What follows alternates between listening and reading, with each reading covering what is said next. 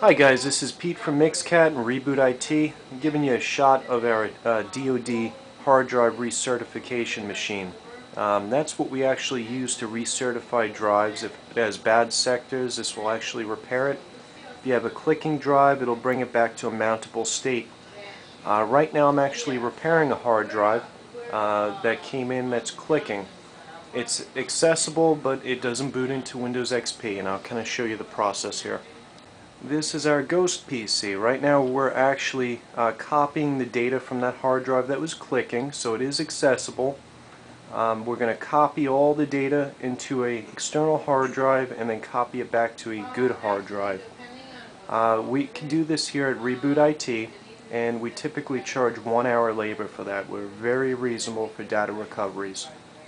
Here's an example of some hard drives we have that we repair. The one on the far right is a laptop hard drive that's IDE. That's a 2.5 hard drive. The one in the center is an IDE desktop drive that's a 3.5. The one on the far left there is a SATA drive, and that's also a 3.5 for a desktop. They also make SATA in laptop, and we do repair all of those. Alright guys, I mounted that IDE laptop hard drive back into the Ghost PC. There's a shot of it there. That's actually the new hard drive, and we're attempting to copy the customer's data.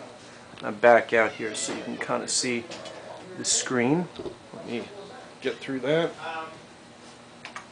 Excuse the noise in the background. We have some customers that just walked in. Try to zoom in here on the screen. Okay.